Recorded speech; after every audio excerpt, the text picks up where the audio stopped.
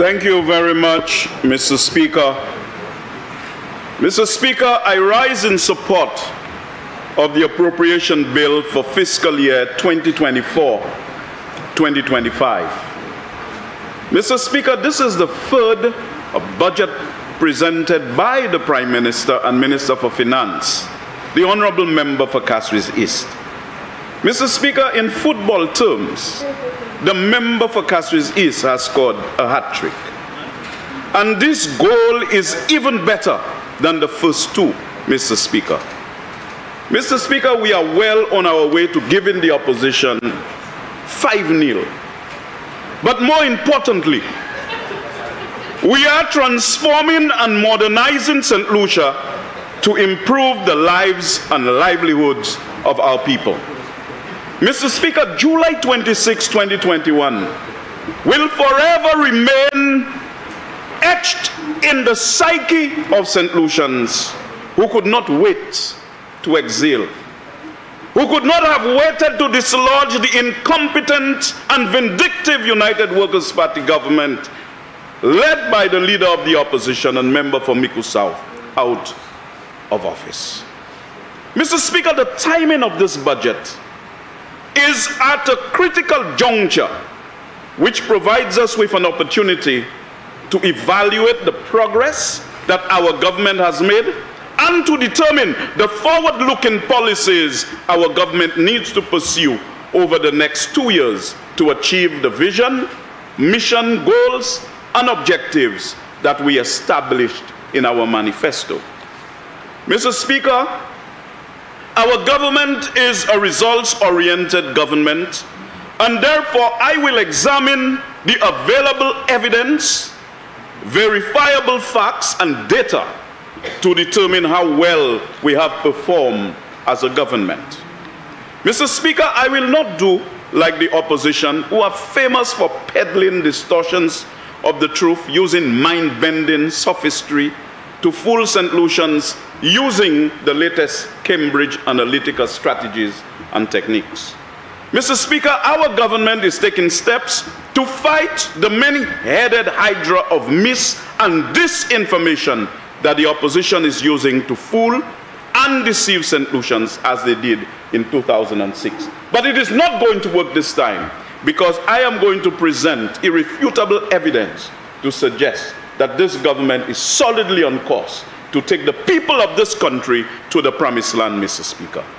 Mr. Speaker, honorable members are required to discuss the merits of the policies lucidly presented by the Minister of Finance, and more importantly, to evaluate the impact of those policies to determine whether they are having the desired impact on the economy, and most importantly, whether they are benefiting the people of St. Lucia. Moreover, Mr. Speaker, the budgetary policies announced by the Prime Minister and Minister for Finance must be viewed within the continuum of policies that have been previously implemented by our government, as these policies are, of course, complementary and fully supportive of achieving our manifesto commitments. It is therefore important, Mr. Speaker, to determine whether the current policies pursued by our government have been successful in achieving the goals and objectives of our government. Mr. Speaker, I will show that there is overwhelming evidence that our current policies are having a transformative, and may I say, a revolutionary impact on St. Lucia's economy. This, Mr. Speaker, is based on a suite of objective and verifiable results-based indicators used to gauge the performance of our policies. The measure I will use, Mr. Speaker, during my to assess our government's performance are as follows. 1, economic growth. 2, labor market data on employment and unemployment. 3, fiscal performance. 4, tax policies and subsidies. 5, debt sustainability. And 6, investment. After completing this review, Mr. Speaker, I will examine how the new budgetary policies will complement and support the previous people-centered policies geared at improving the lives and livelihoods of our people. These people-centered policies, Mr. Speaker, focus on improving economic growth and sustainable development by placing a strong focus on infrastructure. Mr. Speaker, I would also like to point out from the outset that there is a major philosophical difference between the policies of our government and that of the former government. Mr. Speaker, we place greater emphasis on inclusiveness and equity to ensure that the people benefit directly from our policies, whereas the opposition's policies were based on failed neoclassical trickle-down economics in which the focus on people was secondary. Mr. Speaker, at this juncture, I will begin the current evaluation of our policies by reviewing the first performance measure, namely economic growth. Mr. Speaker, I wish to repeat that I will rely on objectively verifiable evidence and data. In this regard, Mr. Speaker, this is what the IMF had to say in its 2023 Article 4 consultation review. And this source can be found by using the following URL to download the IMF Article 4 consultation report: https://www.imf.org.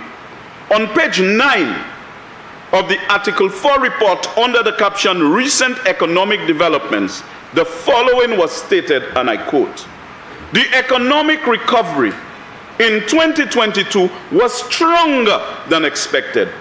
Real GDP grew by 15.7% in 2022, driven by recovery in tourism and wholesale and retail trade," unquote.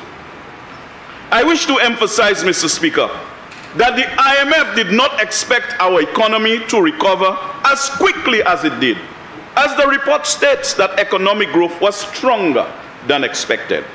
We can therefore logically infer, Mr. Speaker, that the policies that our government implemented after July 26, 2021 have provided the impetus for a more robust, resilient, and stronger than expected economic recovery.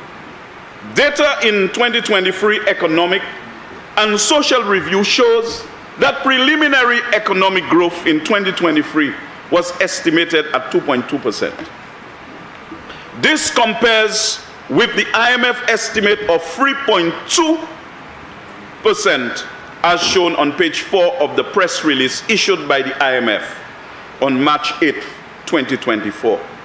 I have reviewed Table 2 on page 104 of the Economic and Social Review, which provides the growth rate of the various industries. I'm a bit perplexed, Mr. Speaker, I must say, by the contraction in the public administration, defense, and compulsory social security sector. You would observe, Mr. Speaker, that this sector is estimated to have contracted by 7.7%. And the cause for this contraction, based on the data presented in Table 2, is public education services, which contracted by 7.7%, and public health services, which also contracted by 7.7%. I am not aware, Mr. Speaker, that there were any contractions in public health and public education, as actual expenditures on these services did not contract. And so maybe there will be an opportunity for some clarification in that regard. I have also observed, Mr. Speaker, that the numbers for 2022 have been revised upwards from 18.1% to 20.4%, an increase of 2.3%, which makes the performance for 2022 even more impressive.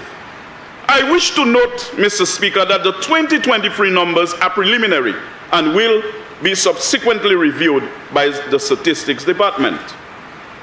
It was expected, Mr. Speaker, that economic growth would have slowed, as we could not sustain a growth rate of 20.4%, but I am more inclined to go with the forecast of the IMF at this time, especially given the increase in job creation, which I shall address later in my presentation.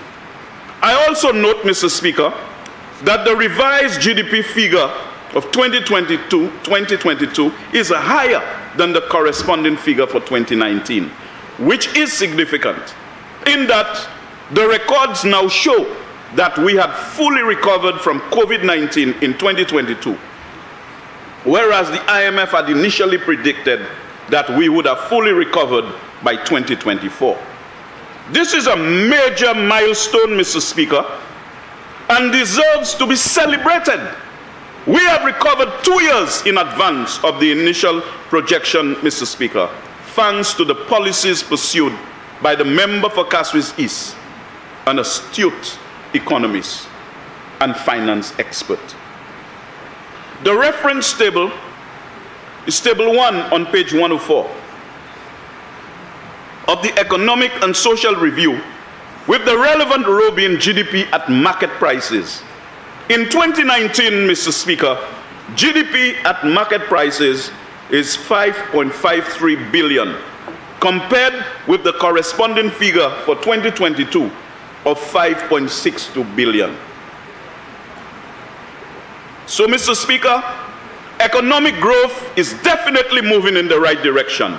Moreover, Mr. Speaker, this performance took place in the aftermath of the COVID-19 pandemic, and we had to contend, and are continuing to contend, with the effects of the supply chain disruptions occasioned by the Russian invasion of Ukraine and the consequent global inflationary impact followed by increases in world interest rates. We now have to deal with the consequences of the ongoing Israel-Hamas conflict. Mr. Speaker, Lawrence H. Summers and N.K. Singh wrote in a recent article in Project Syndicate dated April 15, 2024, that the world is currently facing its worst 5-year span in 3 decades, and developing countries like St. Lucia are particularly affected by the global economic and financial environment. On top of all of these challenges, Mr. Speaker, we have the wicked problem of climate change and all of its attendant adverse consequences, including more frequent and intense storms, higher temperatures, more intense droughts, and heavier than normal rainfall. Mr. Speaker, given the turbulence in the world, this performance in St. Lucia is remarkable.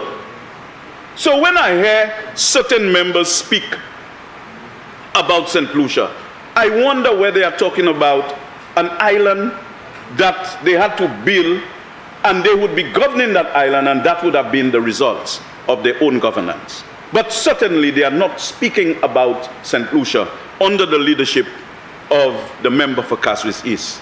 The second performance measure, Mr. Speaker, relates to how our policies have affected the labor market. In this regard, Mr. Speaker, I wish to draw your attention to table 31 on page 124 of the Economic and Social Review, as it relates to job creation. Mr. Speaker, the size of the employed labor force increased by 6,124 jobs, or 6.7%, to 97,394. In other words, Mr. Speaker, the number of new jobs created on a net basis in 2023 was 6,124 jobs. Considering the size of our labor force, this is by any measure, Mr. Speaker, a very significant and commendable achievement. The impact of this increase in employment resulted in the annual unemployment rate falling from 16.5% to 14%, matching the previous lowest unemployment rate in 2007. I note the Prime Minister and Minister for Finance said the second lowest unemployment rate, Mr. Speaker. But I verified this information by examining the labor force data on the statistics website. The 2007 unemployment rate is recorded at 14%. It is instructive to note, Mr. Speaker, that the quarterly unemployment rates in 2023 were lower than every corresponding quarterly unemployment rate in 2022. I want to repeat, Mr. Speaker, that the quarterly unemployment rates in 2023 were lower than every corresponding quarterly unemployment rates in 2022. It means, Mr. Speaker, that we are systematically making progress in tackling the unemployment situation and generating significant employment in this country. In keeping with the drop in the overall unemployment rate, the youth unemployment rate fell from 26.8% to 25%, the lowest youth unemployment rate on record, Mr. Speaker. This shows clearly, Mr. Speaker, that our policies are working, and this phenomenal achievement is indeed worthy of celebration. But, Mr. Speaker, our government will not rest. We will continue in that restless search for the solutions to the problems that tantalize us. We will indeed strive to do even better by bringing unemployment down to single digits, by further growing the economy, and more importantly, providing high quality and well-paying jobs. So, Mr. Speaker, the second performance measure, namely unemployment, is most certainly trending in the right direction. We constantly hear the refrain of the opposition that the economy is stagnant and that there are no jobs being created. Obviously, the evidence have clearly refuted this particular argument. We need to ask them, Mr. Speaker, what is the source of their data? But I know the answer, Mr. Speaker. It is Cambridge Analytica. Mr. Speaker, there is no doubt that they will continue to spread misinformation and disinformation, but we need to ensure that all St. Lucians are given access to accurate information provided by official sources and to refute the bogus information that they will continue to peddle. This is important, Mr. Speaker, as we are aware that the opposition is using the most advanced psychological mind-bending techniques aimed at convincing St. Lucians of their sophistry. We must fight this virtual war of propaganda to expose the subterfuge deployed by the mercenaries. The third performance measure I wish to highlight, Mr. Speaker, is the fiscal performance of the government. This measure is important, Mr. Speaker, because government expenditure is used for providing the important goods and services for its citizens, including education, health, security, infrastructure, and other support services, and revenues and loans provided, the source of financing for these services. We need to ensure, in particular, Mr. Speaker, that our fiscal policies are strong and sound, as large deficits contribute to unsustainable debt levels and to increasing amount of our revenues going to service our debt in the future. In keeping with the need to review objective, verifiable data, Mr. Speaker, I wish to draw your attention to page 126, table 33 of the 2023 Economic and Social Review. This table shows, Mr. Speaker, that the overall fiscal deficit as a percentage of GDP has improved substantially from a deficit of 11.6% in fiscal year 2020-2021, narrowing to 5.4% in fiscal year 2021-2022, and further to 1.9% in the fiscal year 2022-2023.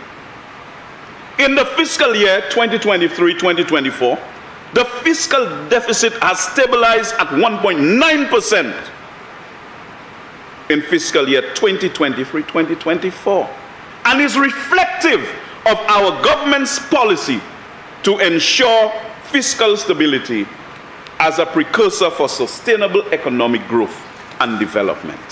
Mr. Speaker, that's how any responsible and sensible Minister for Finance deal with the business of the economy, because we need a sound macroeconomic framework to be able to deliver increased services to the people of the country. We have also taken significant steps, Mr. Speaker, to improve the efficiency and effectiveness of government expenditure, to ensure that we reduce waste, cost overruns, and ensure that government expenditure generates significant value to the economy and people of St. Lucia. In this regard, Mr. Speaker, I have had to take steps to review the St. Jude Hospital project and the Hiwanora Airport rehabilitation and expansion project to prevent the spiraling cost overruns that would have resulted had we continued with these projects. Mr. Speaker, we will not do like the former administration and waste millions of dollars by building a redundant road to facilitate a horse racing track, wasting monies on vaccines that we are yet to receive, buying incinerators which we cannot use, relocating the Beausejour farm, giving an investor millions for putting artificial turf on our playing fields. The so-called four-lane highway at Rodney Bay, which had no designs, and the list goes on and on, Mr. Speaker. Mr. Speaker, we have made significant progress in improving our fiscal performance. The fourth measure is tax policy and subsidies. In this regard, Mr. Speaker, we have heard the opposition, led by its leader, the member for Mico South, refer to St. Lucia as being overtaxed, given that the government has implemented the health and security levy. He has also conveniently requested that government reduce the price of petroleum products and reduce the import duties and other taxes on goods as a means of reducing inflation. In other words, Mr. Speaker, the leader of the opposition is advocating for a major reduction in revenue, resulting in a widening of the deficit and increase in our debt. Whatever he's asking us to do will lead to a reduction in revenue and a widening of the deficit and increase in our debt. Mr. Speaker, this is precisely the reason why the public should never ever make that mistake of returning them to the corridors of power.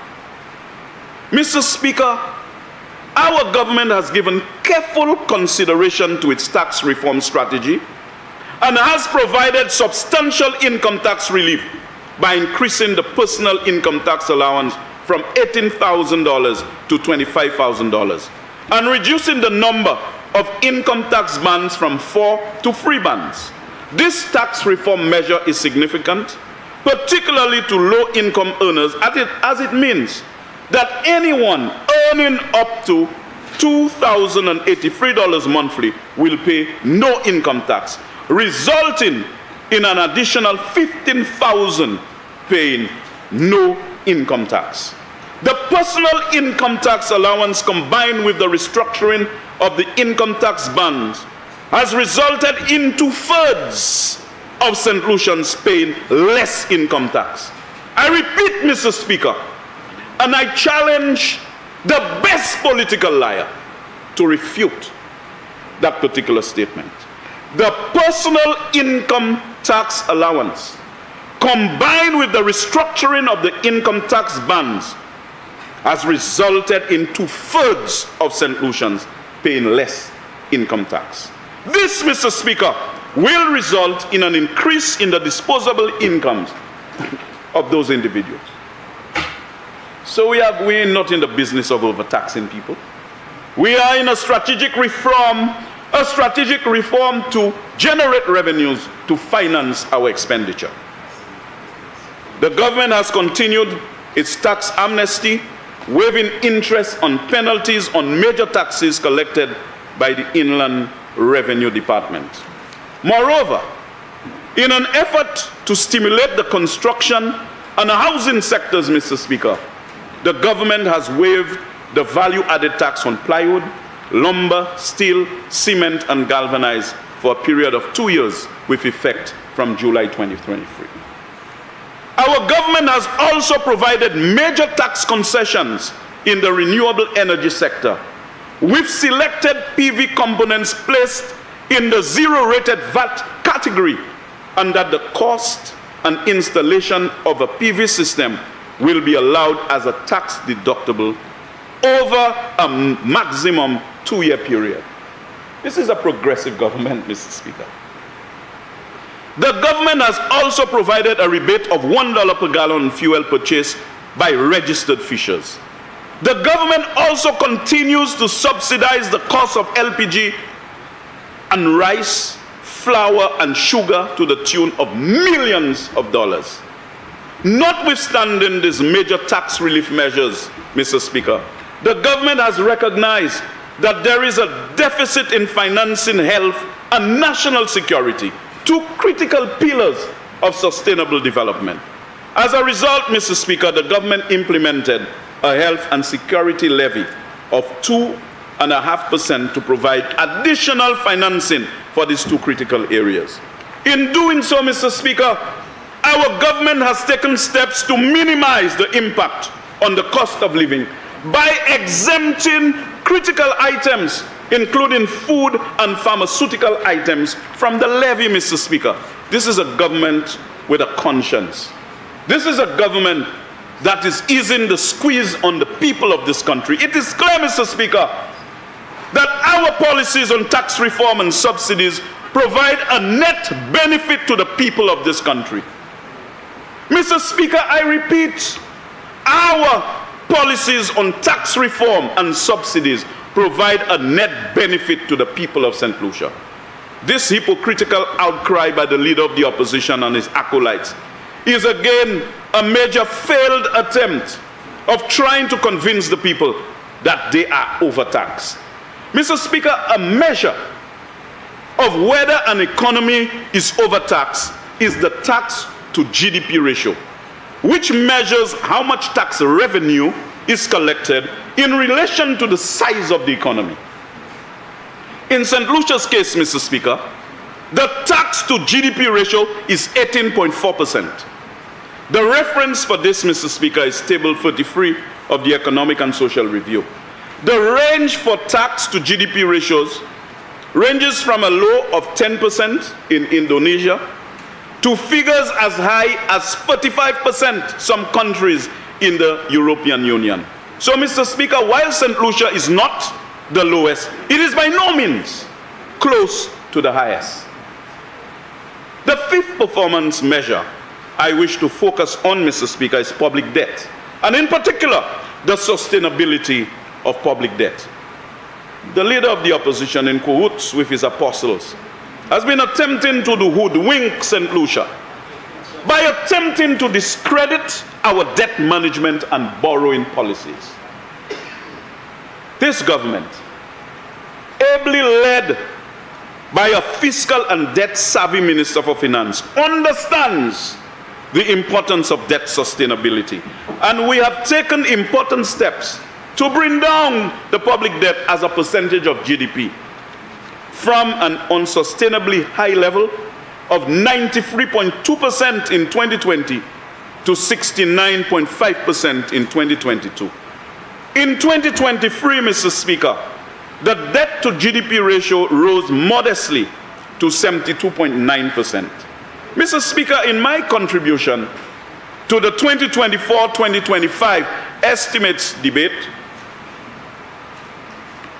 I spent some time on discrediting the subterfuge and false propaganda being spread by the opposition, and highlighted that the single greatest contributor to our future public debt is the Hiwanora Airport project. Mr. Speaker, the former government, led by the member for Mico South, borrowed close to 600 million for this project. This irresponsible act has jeopardized our debt sustainability, and we now need to take measures to safeguard our future by undertaking prudent fiscal policies that will ensure that we create the fiscal space to facilitate the future investment needs to sustain growth and development. Our government, Mr. Speaker, responsible with public debt management as reflected by implementing the Public Debt Management Act. We are on the right path on debt sustainability and will undertake course correction based on the evolution of our key macroeconomic aggregates in the medium term. The sixth performance measure I wish to highlight is investment. Mr. Speaker, a good measure of investment is the level of construction activity taking place in the economy. In this regard, Mr. Speaker, I wish to point out that the construction sector was the sector contributing the most to our GDP growth in 2023, expanding significantly by 19.3%. Page 23 of the Economic and Social Review states, and I quote, "Activity in the construction sector received a boost from ongoing and new projects in both the public and private sectors. Private sector projects featured an acceleration of works on major tourism-related projects, such as the Marriott Hotel and others, Mr. Speaker. Construction activity is estimated to have picked up in the public sector as some central government projects advance, such as the Millennium Highway, West Coast upgrades, and some new projects by statutory bodies broke ground in 2023. I invite honorable members to review pages 30 and 31 of the Economic and Social Review to see some of the construction projects being implemented. Mr. Speaker, we therefore enter the year of infrastructure with an already significant momentum in construction activity. I repeat, Mr. Speaker, we are entering the year of infrastructure with a momentum in construction activity. Significantly, Mr. Speaker, it must be pointed out on the same page in the Economic and Social Review that the cost of some building materials fell during the course of the year, due partly to the incentives or waiver of VAT on selected construction materials I mentioned earlier, and this would have contributed to the boost in construction. It is therefore clear, Mr. Speaker, that our policies for stimulating the construction sector are working and having the desired impact in terms of increasing economic growth and employment. Having established that our government policies have been successful by a review of 6 performance measures, I will now address the budget policies contained in the budget for the fiscal period 2024 to 2025, and to show how they are aligned and complementary to our current policies and will contribute to the sustained economic growth and development, and more importantly, benefit our people directly. You see, all those measures putting the economy in good health is not just for the sake of good figures, Mr. Speaker. It means that if it is in good health, it's going to be in a position to take care of the citizens in a much better fashion. Our government has designated the current fiscal year as the year of infrastructure. As the Prime Minister and Minister for Finance has eloquently articulated, investing in traditional physical infrastructure such as roads, bridges, and water, while extremely important, is simply not enough. If we are to increase economic growth, enhance social development, and improve the environment, we need to invest more, Mr. Speaker, in digital infrastructure, social infrastructure, cultural infrastructure, sporting infrastructure, and infrastructure for law and order and good governance, Mr. Speaker. It's a holistic restructuring of the economy of the country. It is instructive to note, Mr. Speaker, the origins of the word infrastructure, which was first used by a group of French engineers to refer to a complex set of systems to enable a society's functioning. The first use of the word infrastructure by a group of French engineers to refer to a complex set of systems to enable a society's functioning. Mr. Speaker, infrastructure investment provides for the long-term needs of a country, with such projects requiring or providing services to our people for a very long time. Indeed, these projects usually cost significant sums of money, and we must therefore ensure that a proper feasibility of these projects is undertaken. so that we do not build white elephants. The Prime Minister has announced a series of projects that will complement the ongoing projects being implemented. These include investments in roads, in bridges, the new Hall of Justice, the police headquarters, digital infrastructure, sporting facilities, including tennis courts, an Olympic-sized swimming pool, Darren Sammy National Cricket Ground, the rehabilitation of the Judge Odlum National Stadium, wellness centers, and community centers. In addition, it is expected that work on some major projects, including the St. Jude's Hospital redevelopment project, the Hiwanora Airport project, the West Coast Road and Millennium Highway, and the Northern Police Divisional Headquarters will be accelerated during the fiscal year 2024-2025. All of these projects, Mr. Speaker, are expected to contribute to significant economic, social, law and order, cultural, sporting, and environmental development. The budget for fiscal year 2024-2025 provides significant benefits for the people of St. Lucia. In the interest of time, Mr. Speaker, I can only highlight some of the major ones. One of the flagship policies announced in the budget, geared at improving the real wages of low-income earners, is the implementation of a minimum living wage, slated to be implemented in August 2024. This will provide significant benefits for thousands of St. Lucians who find it difficult to subsist on their current wages. I would also like to mention, Mr. Speaker, the policies for pensioners who find it difficult to make ends meet, especially those who receive small pensions. The policy by the government to increase the minimum government pension to $700 and NIC to increase the minimum pension to $500 effective August 1st, 2024 will go a long way to assist those who receive as little as $300 a month. Moreover, Mr. Speaker, government has announced that government pensions will increase in line with wage increases granted to public servants and thus maintain their real wages. Mr. Speaker, this is a government with a soul. And the policies of this government have a soul. And they are going to be durable, Mr. Speaker. And it is on the basis of our policies that the opposition realize that the ship is sinking in the rising tide of progress in this country. In the interest of time, Mr. Speaker, I will simply list the other beneficial measures for the people of St. Lucia.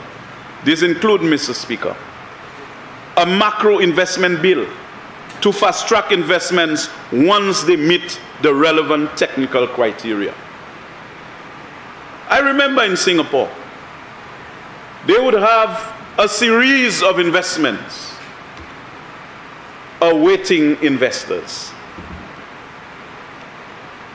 They have some investment areas that they want to attract foreign direct investment into. And within 24 hours, you'd know if it's approved. Because revelation comes to the prepared mind. And we must always be prepared, Mr. Speaker, to know what investment we need and those, of course, that would be detrimental to us. Special incentives to business and property owners in the city to renovate and refurbish properties as part of government's urban renewal strategy. Brilliant. Relief to banana farmers affected by shortage of boxes and packaging material entitled to a shared compensation amounting to $500,000.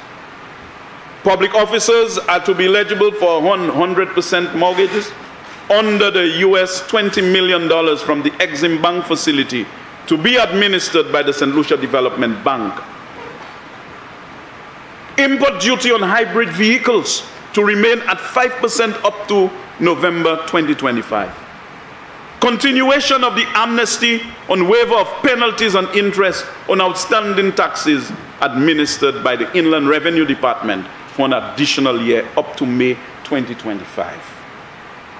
continuation of the waiver of residential property taxes for an additional year up to May 1st, 2025, and waiver of stamp duty up to 400,000 on house mortgages as part of government's policy to encourage new residential homes and renovation of existing homes. Mr. Speaker, this is unheard of.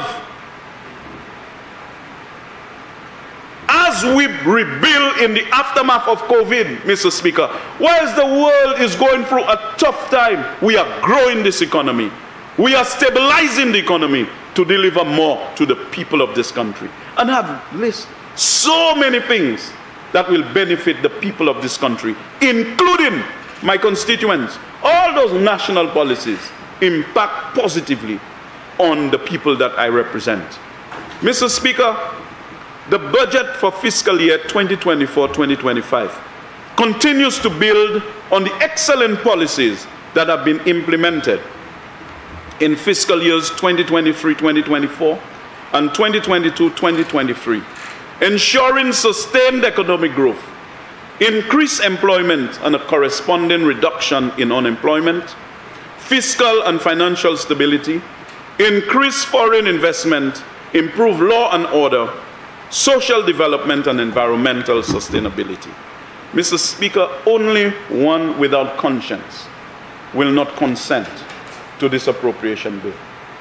Mr. Speaker, I would like to change gears at this juncture. Having scrutinized what the Prime Minister has presented as the major engine that will ensure that the people that I represent in Labri-Auger will finally receive their share of the national cake. Our sidewalks in Auger shall continue to St. Jude's Hospital.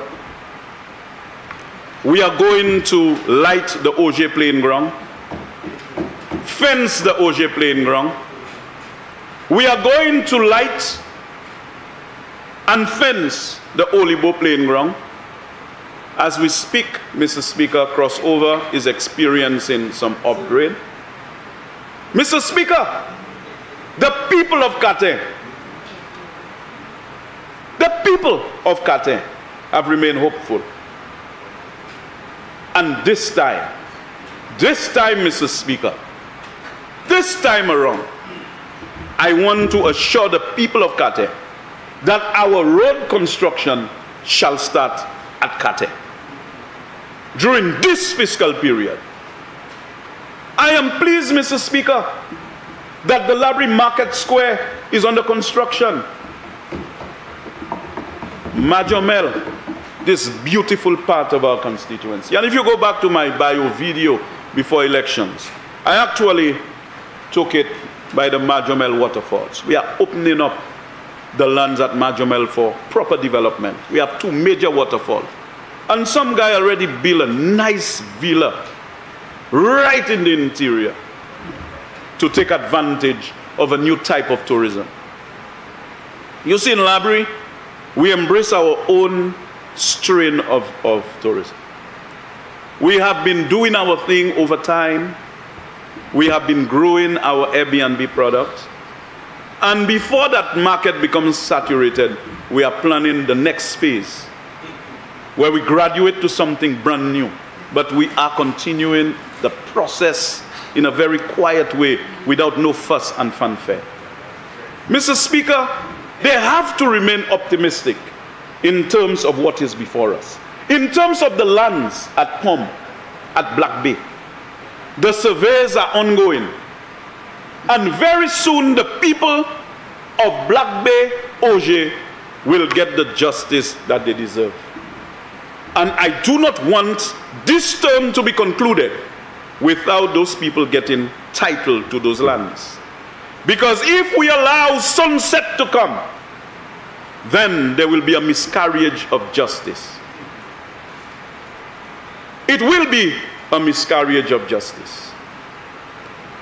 The people of POM, Black Bay and Auger are going to get title to their lands at concessionary rates as articulated in the manifesto, Mr. Speaker.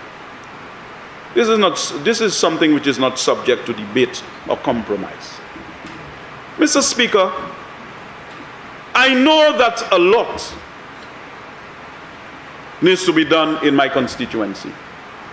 And when the Labour Party gets into office, we do not only have to deal with situations in our strongholds like Labrie and Beaufort North, but we have to deal with the neglect island-wide.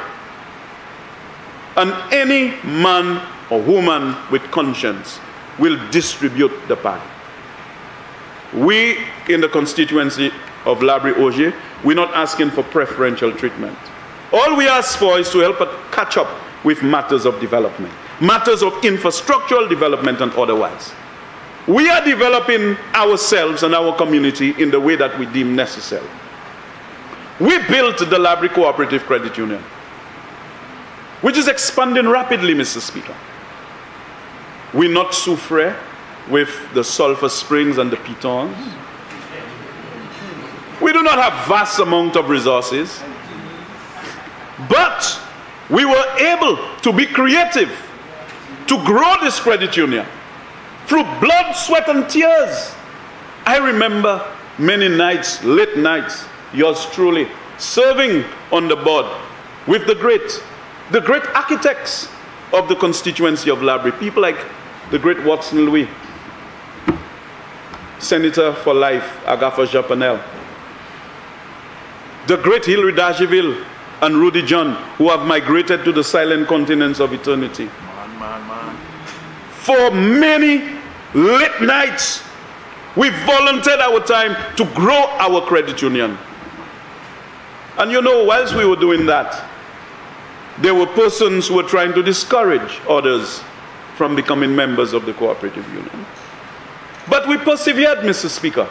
I recall when we were on the Labrie Youth and Sports Council, Ambassador Julian Dubois and I, along with other young people, we went by the market every Saturday with forms, with a loudspeaker we got from the Honorable Vellon John with a little horn, and we were encouraging people to join. And many young people joined during that time. We obtained sponsorship from the Labrie Cooperative Credit Union, and we were able to grow our credit union in a responsible fashion. So we are used to doing things for ourselves. But as taxpayers, we need some of our tax monies to go into the development of the constituency of Labrie-Auger. And Laborians know full well that under the United Workers' Party, they will get nothing. And I will emphasize, before I close, Mr. Speaker, that not only that we were neglected by the United Workers' Party when in office, we are celebrating 50 years this year as a separate constituency. 30 of those years have been under the United Workers' Party. And we got absolutely nothing during that time. As a matter of fact, anything that was slated for my constituency would be stopped, including the Labrie market the last time. Monies were in the budget, in 2 consecutive budgets. And they removed it completely. And for 5 years, remained frozen in the currents of vindictiveness. Remember, you have 10 minutes left. Thank you, Mr. Speaker.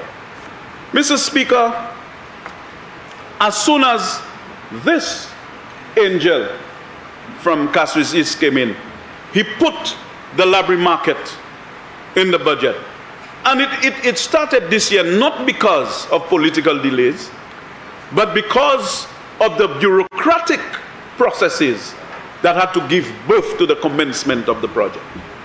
But we are happy, Mr. Speaker.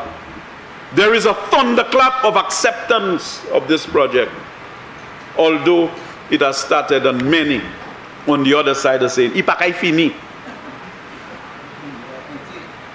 But I can guarantee you, Mr. Speaker, that we Laborians will continue to organize ourselves into that integrated whole, and we shall continue to build our constituency. And government is just one of the actors in the drama of development. We will always be in the forefront of our own development because we are in control of our own destiny. And I want to, of course, express my heartfelt gratitude to the people of Labrie-Auger for making me the instrument of their wishes. And this is why I will always do my best, under very trying circumstances, face the good, the bad, and the ugly, to ensure that I pay the price for being on this earth and for being in politics, which is not a bed of roses. You see, some people believe it's a vacation they come on in politics. Politics has no rest and no thank you. Although, Mr. Speaker, many times I am in my constituency office, half of the people who come to see me, they come to say thank you. They come to say thank you. And some of them is not even the direct recipients, but sometimes members of the family. And as we are doing the sidewalks in Auger, I am getting text messages from young people, all the people in the constituency, from all walks of life. It is a project that they welcome and embrace. And only under a St. Lucia Labour Party, we are going to get our fair share of the national pie. Mr. Speaker, I had to give careful and sensible treatment to my ministry, but time would not permit me to do so, because I need about 3 hours to speak about the achievements of my ministry. And I know that if I try to confine the achievements to that 1 hour, I will not do justice to most of the missions and the work of my ministry. I rather suspect, Mr. Speaker, that I will package those achievements and, of course, come to the House and speak to it in a minister's statement.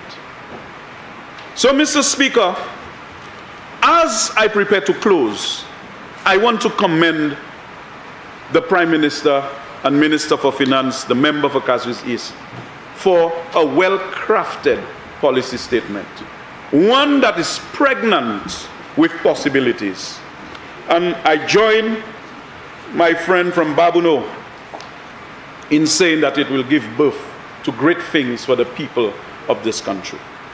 I just invite all St. Lucians to remain on board and to fasten your seatbelts as we continue to navigate successfully in the turbulent global environment. We must trust an experienced captain. The member for Kasvis East, he has actually navigated in bad weather before, and he is taking this country to a place unknown to the imagination of the critics, unknown to the imagination of many in this country.